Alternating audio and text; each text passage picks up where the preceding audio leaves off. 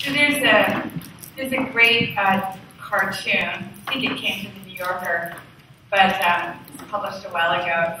This guy's sitting reading his newspaper, and there's a dog at his feet. His bike is off frame somewhere. And he's looking over the newspaper, and he says, "What is going on? Can anyone tell me what the hell is going on?" Anyone feel like that when you read the news? What is going on? You never feel like that? All the time, right? What is going on? Anyone feel like that when you read the Bible? What is going on? Even in our scriptures here, we've got, you'll see it printed out. Here's the shorter end of Mark, the longer end of Mark. We've got two endings, even to one of the Gospels. What is going on? Well, the women, these three women who are going to the tomb this morning, they're pretty sure they know what's going on.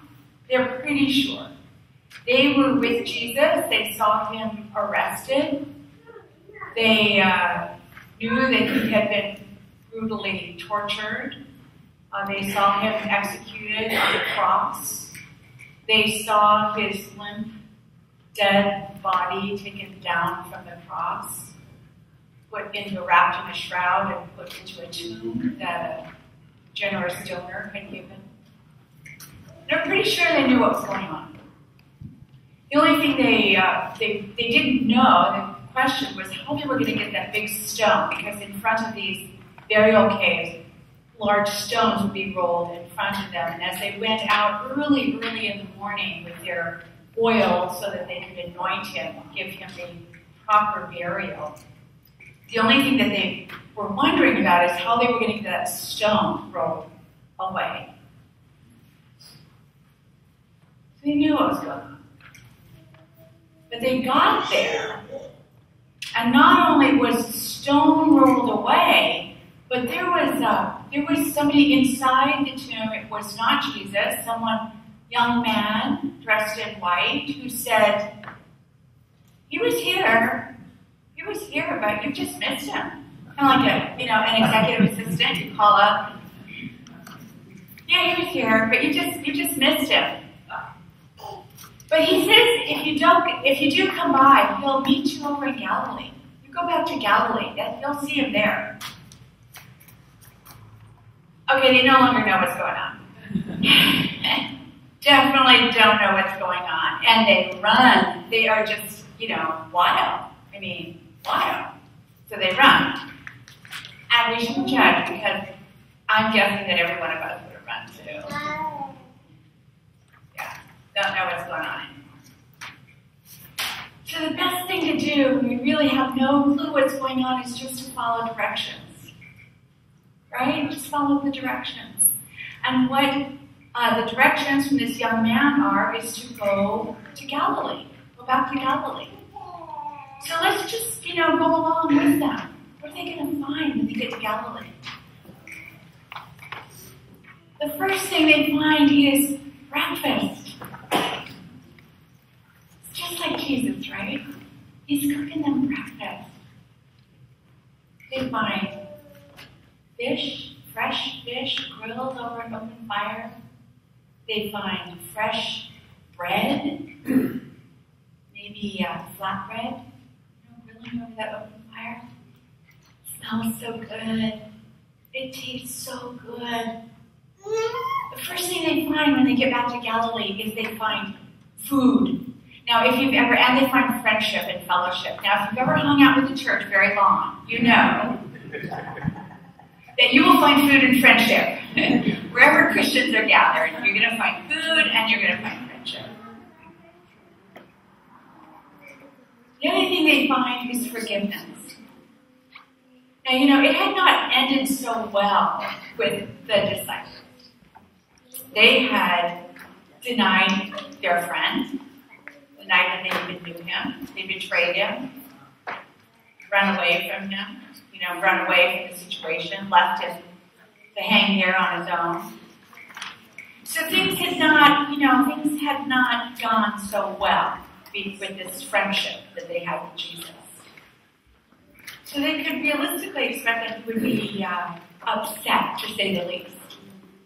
But he's not. They find forgiveness. Now, Bishop Mary, in her Easter letter, she writes about this, and she says, it's not that our human failings don't matter. They do. They really matter. Human failing led to the cross. It leads to the cross. But it doesn't matter the most. It's not what matters the most. In God's eyes, our failure is never as powerful as forgiveness. Right? Forgiveness. So in Galilee, we meet out with food and friendship and forgiveness for our failings. And the first thing that Jesus says to them is, peace. Peace be with you. We find peace. Now, this isn't the kind of peace, that is that absence of conflict, which we all want, right? I mean, your household is nicer when there is absence of conflict. We want absence of conflict in the world. We want it in our nation. And sometimes we get that kind of peace, at least in our households, we get that kind of peace, and it's good. Absence of conflict is good. But this is that's situational, that goes up and down. But this kind of peace that Jesus breathes on them, breathes into their very heart, this is a peace that passes all understanding. It's not based on logic. It's a peace that comes deep, deep within us. Because it comes from God. They find this peace that passes all understanding. And they find security. They find security. And God knows we need security. I mean, we're right now in the midst of a big argument in this country over, is it more guns that's going to make us safer, more secure?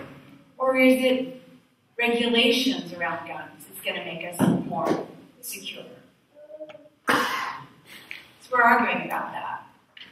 We can all agree, though, that we don't want, bad actors with access to nuclear weapons.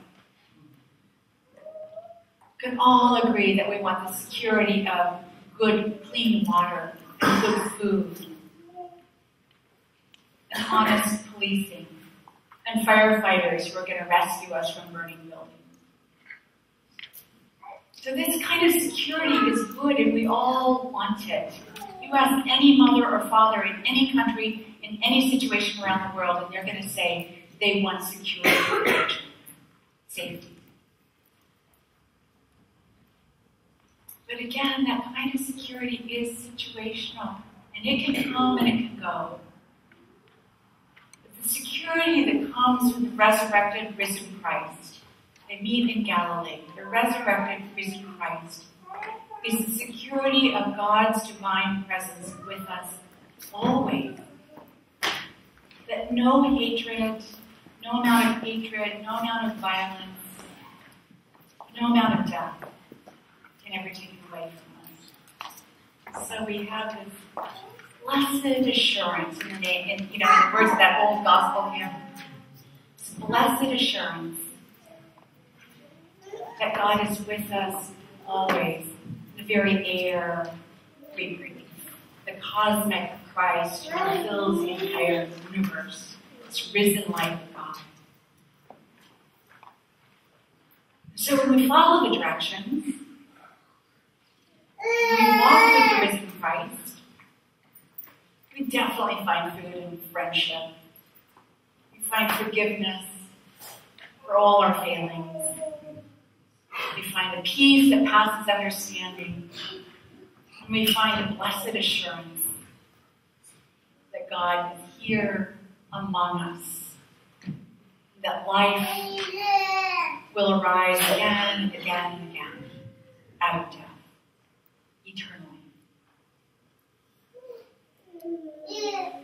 Thanks be to God. We might never pick up the newspaper and say, say, yeah, we got what's going on. It might never make sense.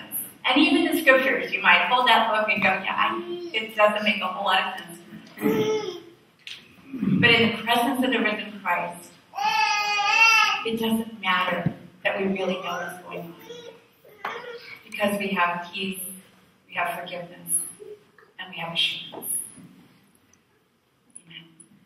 Amen. Amen.